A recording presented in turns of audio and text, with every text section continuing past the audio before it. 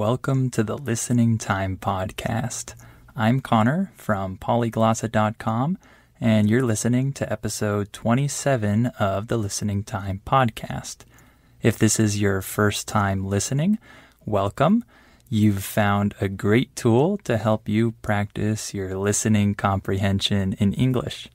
The way that this podcast works is that I choose a different topic or a couple different topics to discuss on each episode, and I speak about these topics in a normal, natural way with natural phrases and natural vocabulary, but I talk a little bit more clearly and a little bit more slowly than the average native speaker speaks. In this way, you can understand me better than you can understand other native speakers, and you can use this podcast to build up your listening skills until you can eventually understand me very easily, and then you can move on to other podcasts made for English speakers. Also, with each podcast episode, you have the transcript available. You can access that in the episode notes. If you want to use the transcript, one great way to do this is to listen to each episode multiple times, maybe the first time without the transcript, and then maybe the second time with the transcript, so you can see all those words and phrases you missed the first time. And then maybe one more time without the transcript again, just to see if your listening comprehension has improved and you can understand those words that you missed the first time. So that's just one way you can use this podcast, but really you can use it any way that you'd like. Also, remember that we have listening practice seminars for just $1, and they're available at polyglossa.com. So if you need more in-depth practice for your listening, I recommend that you sign up for those seminars. And of course, remember to give this podcast a like and a rating if you're listening on Apple Podcasts. And remember to share it with anyone who might find it useful so we can help this podcast grow. All right, so today we have an interesting episode. It's a little bit different from my other episodes because today we're going to talk about ancient Greece and in particular, ancient Athens. So this episode will be a little more historical than the other episodes, and there will be more information and historical facts. So hopefully you'll like it, and hopefully you learn something from this episode and you find it interesting. All right, let's get started. Are your ears ready? You know what time it is. It's listening time. Okay, so let's start talking about ancient Greece and ancient Athens in particular. Of course, you might have learned a little bit about ancient Greece in school, in your history class, or something like that, but you probably don't remember a ton about this civilization. But this people, this culture, was very important and is still very important to the world today, because today we still have many things that were influenced by the ancient Greeks. So, of course, they had a very big impact on our world.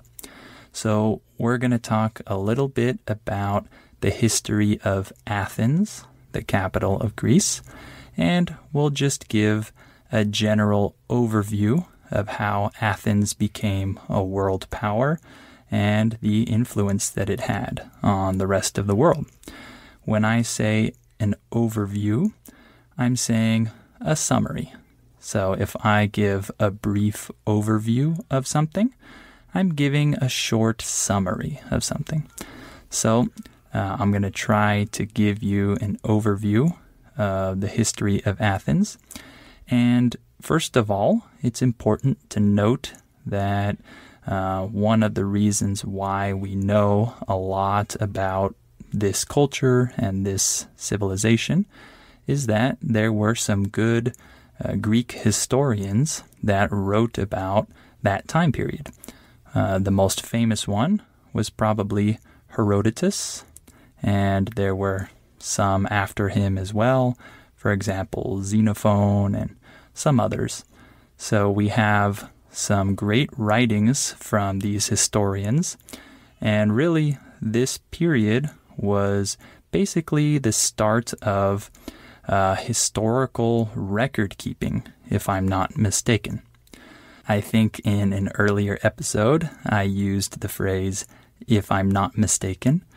This just means that I'm not 100% sure about something, but I'm pretty sure that it's true. So we can use that phrase when we give some fact that we're almost sure about, but we're not 100% sure about. So if I'm not mistaken, I believe that this period of ancient Greece during the 5th century BC, the 4th century BC, this was the time period when historians started keeping records of what happened in history. So that's pretty cool because we can learn about our history. So ancient Athens became the ancient capital of democracy, philosophy, art, literature, science, and of course there was also a lot of war in that time period in Athens. So there were so many things going on at the time, so many important things. So let's talk a little bit about how it all started.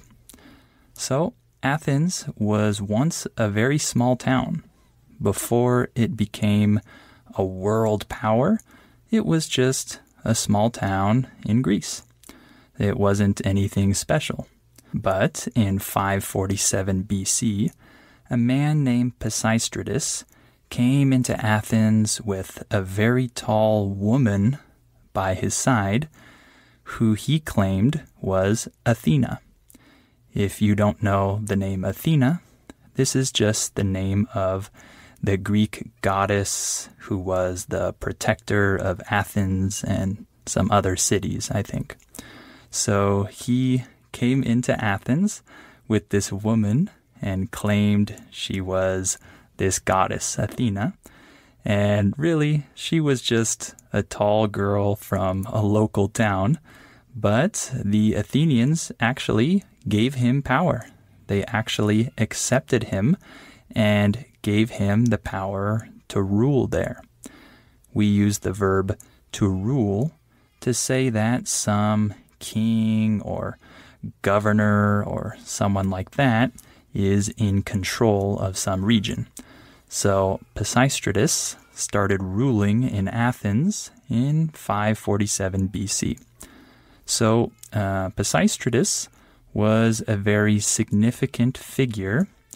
We sometimes use the word figure to talk about a historical person or just a person in general.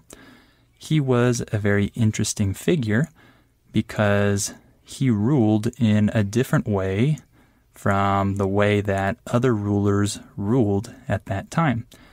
He actually reduced taxes, and he actually gave free loans to people who wanted to build up their farms. The word loan just refers to money that you give to someone else, and they're expected to pay this money back in the future. And so that's a loan. Pisistratus gave free loans to these people so that they could build up their farms. And the result of that was that agriculture flourished.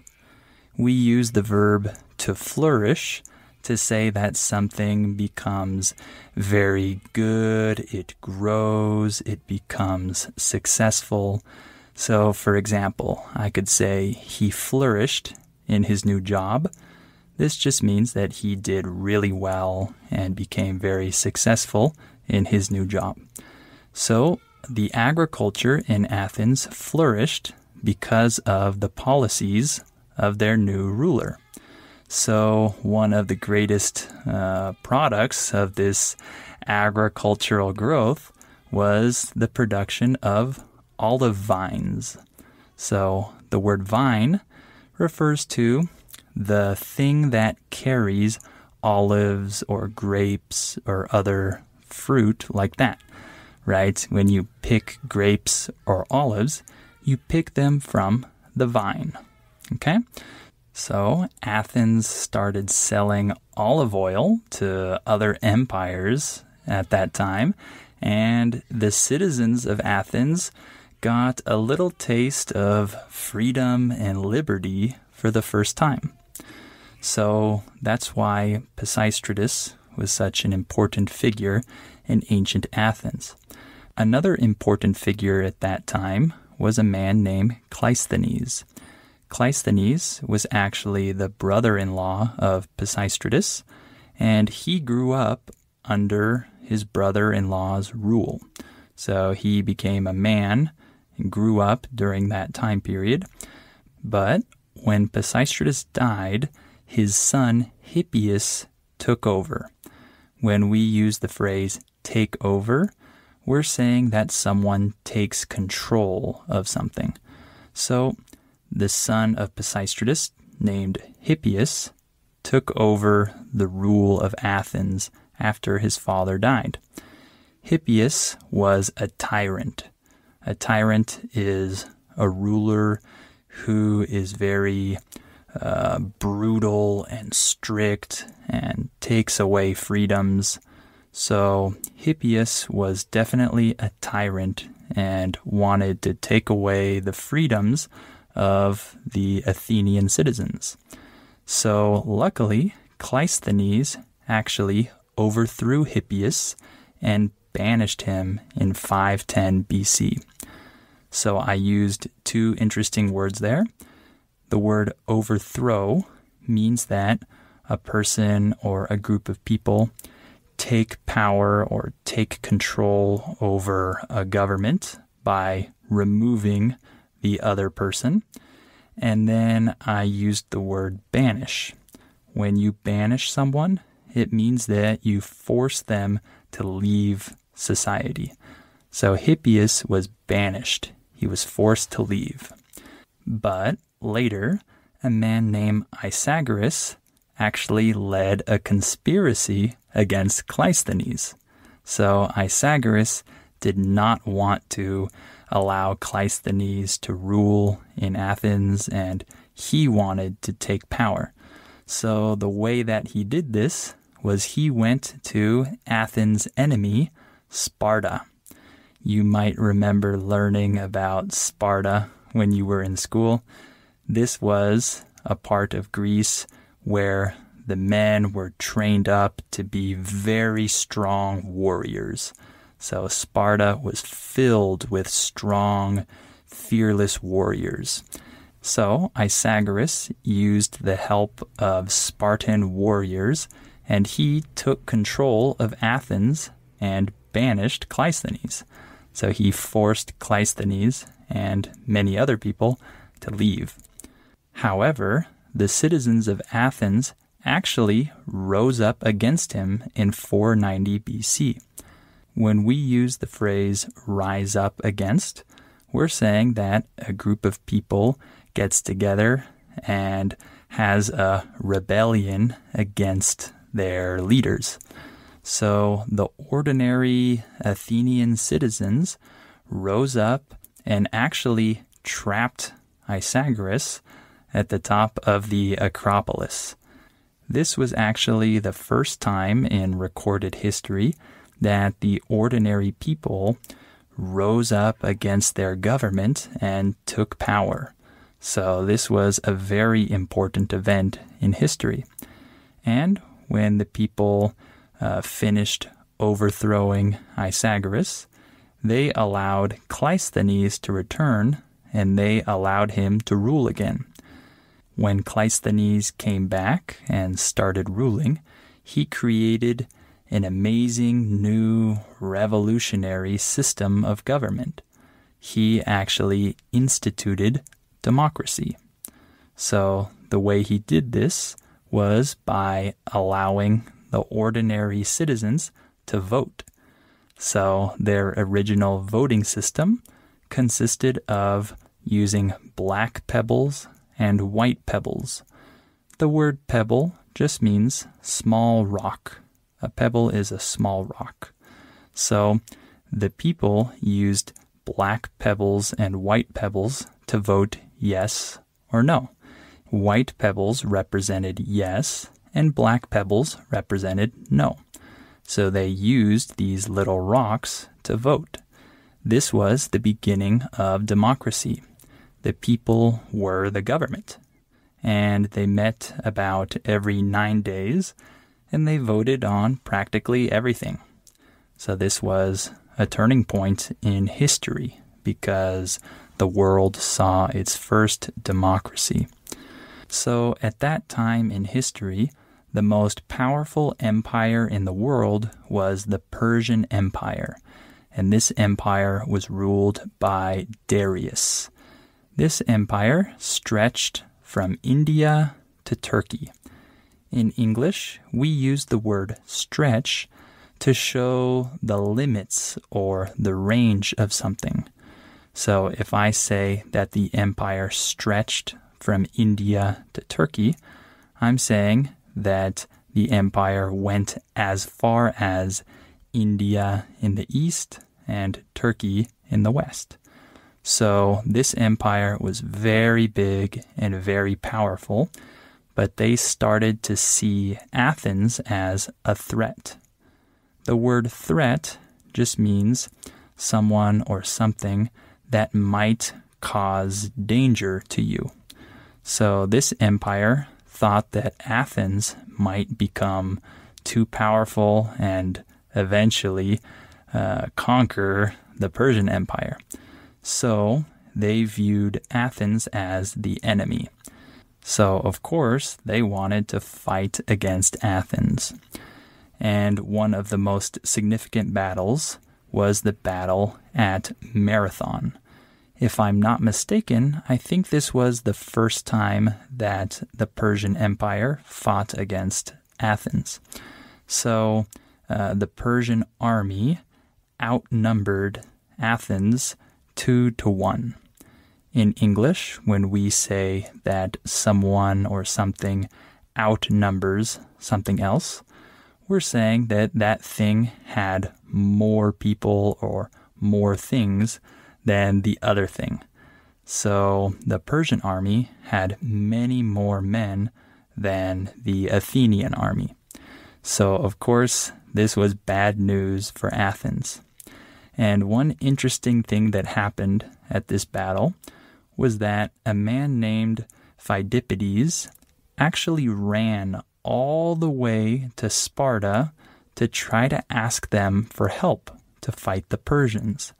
So this man actually ran 140 miles in only 2 days.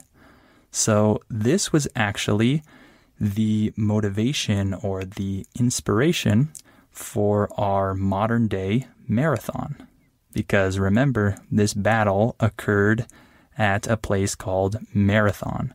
So nowadays, people run marathons, and it has that name because of this man who ran all the way to Sparta, 140 miles in only 2 days to ask for help. Pretty cool, huh? The bad thing is that Sparta refused to help. Sparta did not say yes. When someone refuses to do something, they say no. So he ran all that way, but Sparta said, "No, we're not helping you." But it actually didn't matter because the Athenians actually defeated the Persian army. This was a huge victory. One of the generals of the Athenian army was a man named Themistocles. He was also a politician as well. He was a political figure. So I mention him because he did something very important for Athens. He convinced the other Athenians that they needed to build the greatest navy in Greece. His idea was for Athens to build this really powerful navy so that they could become really strong and defeat their enemies in war. And Athens did this. They created an amazing navy and were able to win battles because of their naval strength. So that's another reason why Athens became such a great world power at the time, because they created such a powerful navy. So one other really important figure in ancient Athens, maybe the most important figure, was a man named Pericles. He became the leader of Athens in 461 BC. The reason why he was so important was because he actually improved their democratic system, and he brought it to its peak. In English, the word peak means the highest point. So Pericles brought Athenian democracy to its highest point, its greatest point. Okay? Pericles had a very big vision for Athens. He wanted Athens to become the capital of art and culture and economics and other things, and he wanted Athens to become an amazing, famous empire that everyone would remember in the future. So one of the most significant things he did was he started the construction of the Parthenon. So the Parthenon was originally built to be a temple for Athena. You remember Athena, right? The Greek goddess. So he built this amazing temple, and he ordered the construction of a very big statue of Athena. It was actually 40 feet high. It was a huge statue inside the Parthenon. So the Parthenon became one of the most amazing buildings of the ancient world. So Pericles also surrounded himself with the smartest people, the smartest thinkers, the first scientists, the greatest authors, and the first historians in the world. He created a very intellectual atmosphere in Athens. And of course, this had many effects and influences on the rest of the world. So one other important figure of ancient Greece was a man named Socrates. He's perhaps the most famous philosopher of all time. He questioned everything. He questioned all of the assumptions at the time. The word assumption just refers to something that people think is true. So he questioned all of the assumptions. He questioned people's values. He questioned what was right and what was wrong. He questioned everything. So one thing that he would do is that he would walk around the city and he would talk with everyone that he could. He wanted to talk to everyone. So he would stop people and start asking them questions about their values, their life, etc. And he would try to show them that they were wrong. And so, of course, he made many enemies at the time. But he was really important because he promoted reason and logic, and he really wanted to study people and study city life in general. He gathered a big following. When I say this phrase, I'm saying that many people started following him. Many other people wanted to follow and learn from him and be philosophers too. The most notable one of his followers was a man named Plato. When I say the word notable, I'm saying important, significant. So Plato was his most notable follower, and Plato was the teacher of Aristotle. You've probably heard all of these names, huh? Socrates, Plato, Aristotle. These philosophers had a huge influence at that time and even today. So that is one of the biggest influences that we can see today from ancient Greece. So Socrates was this really important philosopher, but of course he had many enemies at the time because he was questioning everything and questioning everyone's values, and people didn't like him. So he was actually executed in 399 BC. He was sentenced to death, as we say in English. So that's just a little bit about the history of ancient Athens and some of the important figures of that civilization. So we can see many influences and many important things, even today, that come from ancient Greece. So, for example, I talked about the marathon. Another thing is the Olympics, right? The Olympic Games started in Olympia, Greece in 776 BC, many years ago. And another thing that came from ancient Greece was theater. The world's first theater was in Athens. And one other really important influence from Greece was the Greek language. So even English today has many words that come from Greek. For example, the Greek word for heart is kardia. So think of the word cardiologist, the doctor who works with human hearts, right? And the word for stomach in Greek is stomachi. You can see many English words and words in other languages that actually come from Greek. Pretty cool, huh? So we'll stop there for today. I hope you enjoyed this episode. It was a little bit different, but I'm sure you learned some new words and it was good practice for your listening. And hopefully it was an interesting topic for you. Remember to sign up for our $1 listening practice seminars at polyglossa.com.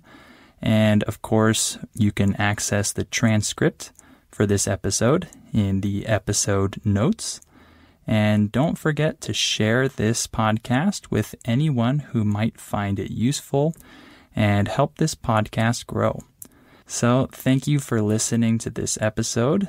And I hope you'll come back for episode 28 of the Listening Time Podcast.